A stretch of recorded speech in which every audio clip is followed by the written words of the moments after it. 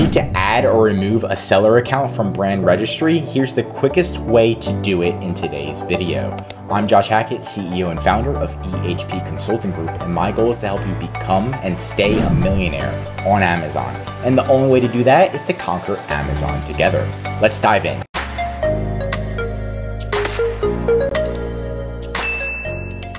So the first thing you're going to do is go to brandregistry.amazon.com. There's two things I recommend you do to give somebody user permissions is to pretty much go and you're going to right click and you're going to open access to selling benefits, right? So this is the first one. And then the second one you're going to do is user permissions.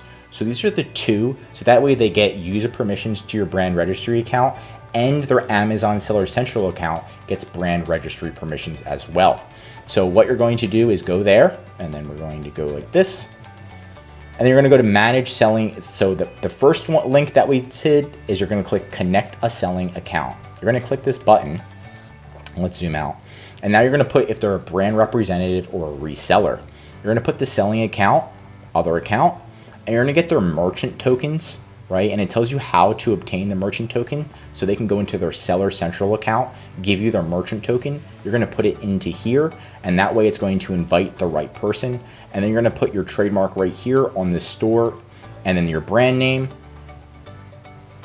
And then you click this and connect selling account. And boom, automatically they're going to have access and they're gonna have brand registered benefits to their selling account. Now to give them, again, I'm recommending you give them user permissions as well to your Brand Registry. So you can go to user permissions and then you simply click invite a user to your brand. This is also something I recommend. You put their email in, their name, their language, what brand you want to give them access to, the Amazon Marketplace, and you can give them administrator, rights owner, or registered agent. If you don't know what to give them, I recommend rights owner. This is mainly what they need.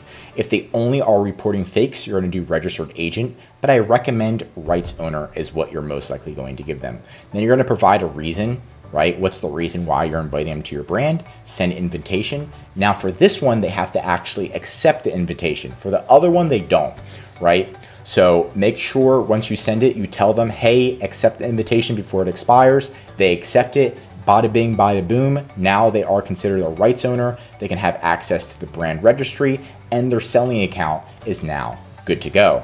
Now all you have to do is just go back here to the manage selling accounts or here where the user permissions was. So if you want to remove them, you can go back to the access selling benefits and there's going to be a manage button and you can delete them.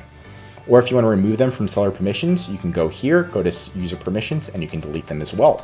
And that's pretty much it. And that's it for today's video. Leave a comment below on how you recently conquered Amazon. If you learned something new, drop a like. If you're already an Amazon seller, I highly recommend you subscribe to our channel because we're giving away great content that's going to help you in your Amazon journey. And of course, if you need any help with Amazon, contact ehpconsultinggroup.com. Link in description for more to schedule a call or we will reach out to you directly. Our #1 service is our full account management where we'll come into your Amazon account, create a strategy, help you meet a sales goal by managing your customer service, inventory, advertising, design, and much, much more to increase your sales on Amazon. Just contact ehpconsultinggroup.com. I'm Josh Hackett, CEO, and I'm signing out.